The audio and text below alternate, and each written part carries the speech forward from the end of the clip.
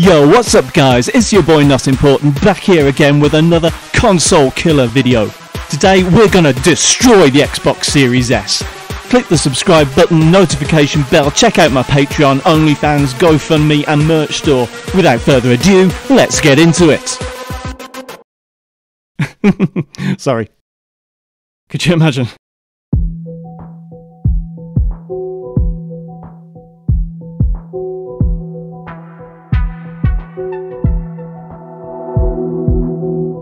£250 is potentially a lot of money. For me, it's 2 weeks' rent. For some people, it's their monthly fuel costs or what they spend on food. Some people will never have that amount of money to spend on a single item for themselves, especially on something non-critical like a console or a gaming PC. But, f those people. My name's Not Important, and this, well, it's...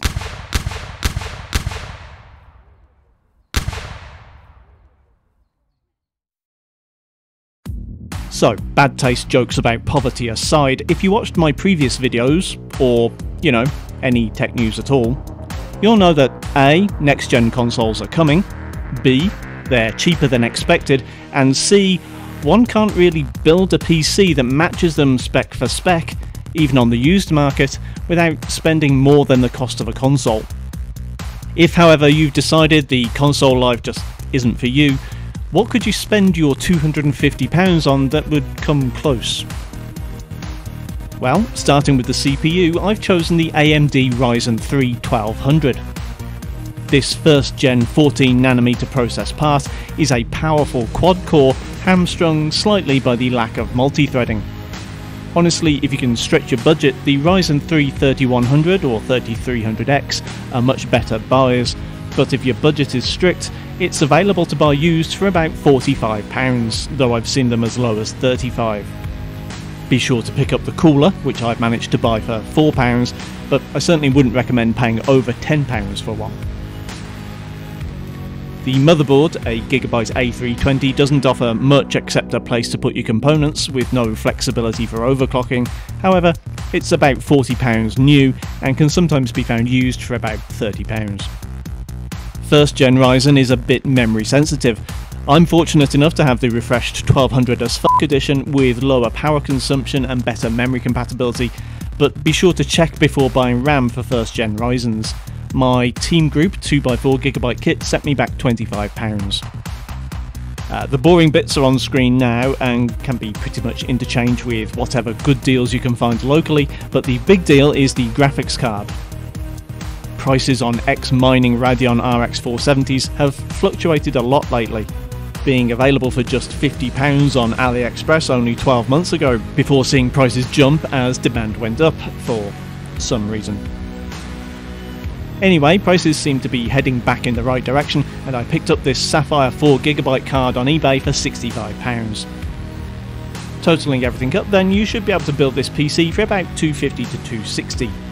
Now we've got it, let's see how it performs. Kicking off with the newest title on my list, Star Wars Squadrons is the long-awaited follow-up to LucasArts' venerable X-Wing series. Despite looking distinctly modern and fancy, this squad space sim is surprisingly lightweight, with 1080p ultra settings resulting in average frame rates of about 138. I was playing on a TV using an Xbox 360 controller for that genuine console experience, but if you love this type of game as much as I did in the 90s, playing on PC gives you access to VR headsets, flight sticks, mouse control and keyboard shortcuts to really immerse yourself.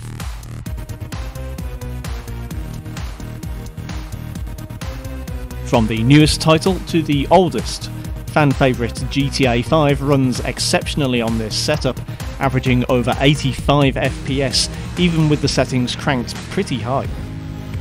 It remains to be seen if the next-gen edition improvements promised for the PS5 get ported to the PC version, but if it does, I look forward to seeing how this PC handles them.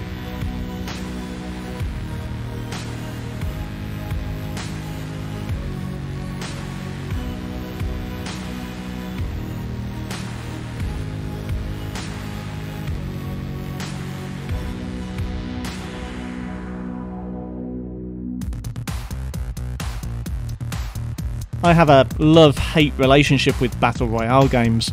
I love the concept, I hate how bad I am at them. Call of Duty Warzone glides along on this rig, with averages over 90 FPS at the system default settings. While gamers with TVs might not see a practical difference between this and an Xbox Series S version, owners of high refresh rate monitors could potentially benefit from these higher frame rates, and of course the PC mouse and keyboard will forever be the definitive way to play competitive FPS.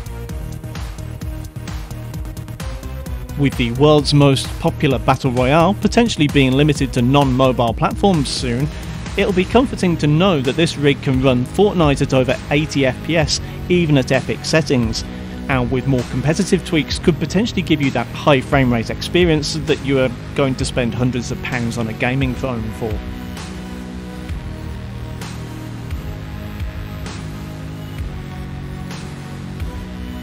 Against my better judgment, I once more spent many hours downloading and persisting with Microsoft's very pretty Vacation Simulator 2020. While this is probably going to be available on Xbox pretty soon, for the time being it is a PC exclusive, and that means tons of visual tweaks, control methods, and the promise of VR support in the near future.